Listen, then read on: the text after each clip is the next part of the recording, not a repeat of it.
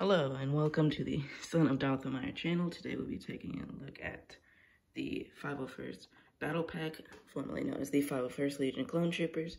This is rated for 7 and up. Set number 75280 with 285 pieces. At the front of the box, you can see some very pretty box art I would like to point out.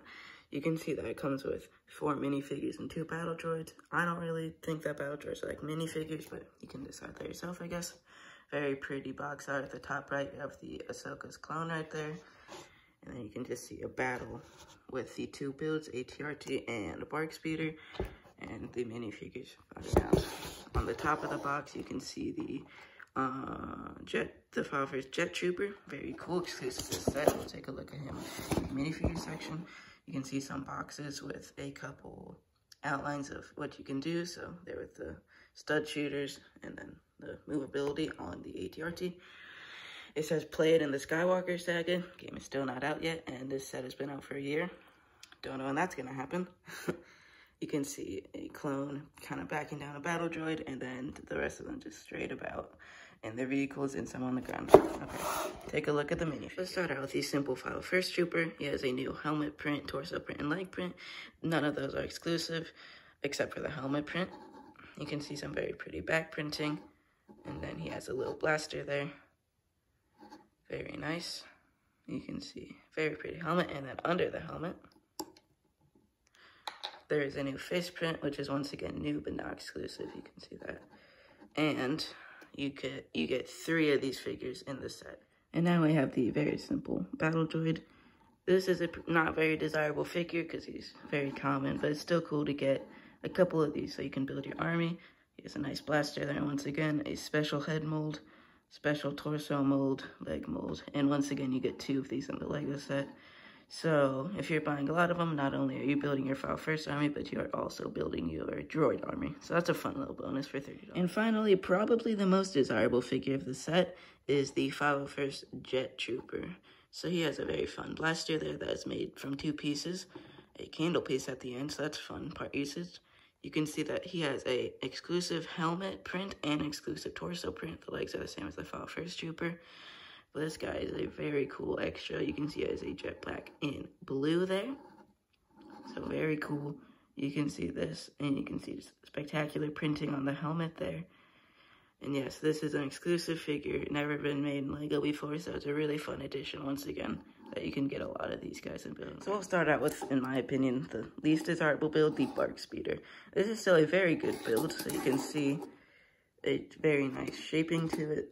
Fairly simple to make, but I mean, all the curvature on it is very nice. You can see a sticker up front right there. And then the probably hardest part to put this on is this piece right here. So you can see there's 1 sticker, 2 sticker, 3 sticker on the same piece. So that's kind of interesting, but it turned out looking nice. As you can see, it gives a lot of nice color to it. You can see that it has a couple blasters on the side, which is very nice. And then we can move over to the control handle, which is very fancy. I really like the control handle. I think it's just unique. You can see how you can move that, and you can attach. As you can see, you can put a minifigure in there, and he will fit very nicely. The handles are a bit weird of how you're supposed to attach them, but you can see that that works fine with him. Very nice. Move up to the front. We have a couple of stud shooters there. We also have a nice piece, very nice piece in gray there. So that adds a lot of nice curvature at the end of it. Once again, we have a sticker there, and then a Nexo Knight shield piece in blue there. So that adds a lot of fun stuff. Then some kind of ski-like pieces on the sides there. Same up here. And then nothing much in the back. So pretty simple build, but I really like it. It's a very fun build. And we haven't gotten a BARC Speeder in a while, so it's fun to get a nice one in the battle pack. Next up is probably my favorite build of the set, is the ATRT. So this is a very nice build in my opinion. So the building methods they use are really good. A lot of people complain how it's not minifigure scale, but I don't really care about that. I think like they made it bigger so it feels more worth it. They can put more details in it, and I think that's perfectly fine. You can see a nice control panel there that is printed, a handlebar, so we will put a minifigure on there in a second. But up front, then you can see a lot of nice details, some stickers. So that's 3 stickers and then 2 on the side there. So 5 stickers in total, just on that one area. So that's that's a lot of stickers. There are a lot of stickers in this set if you haven't got on yet.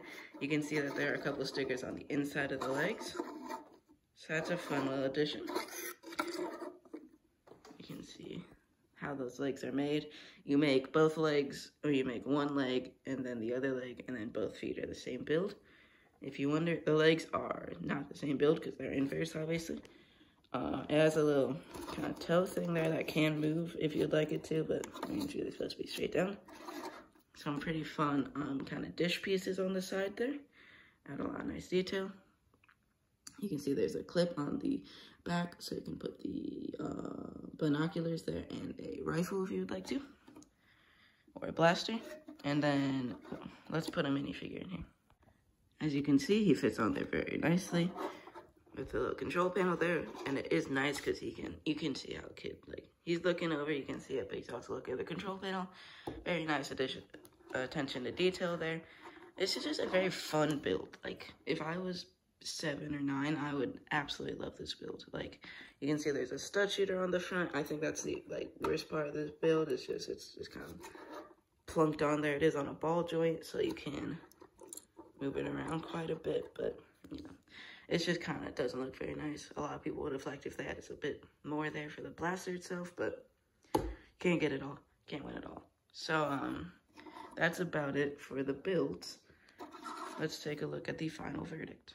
Overall, I think this is a really great set as a battle pack and just as a standalone set. You get 4 great minifigures, 3 Final First Troopers, and a Final First Jet Trooper, 2 battle droids, 2 really fun builds for $30. I think you should, if you don't have one already, I think you should definitely get one. So I'm going to rate this a solid 8.5 out of 10. Thank you for watching my first ever video. I hope you enjoyed it, and if you did, maybe subscribe. Okay, see you later.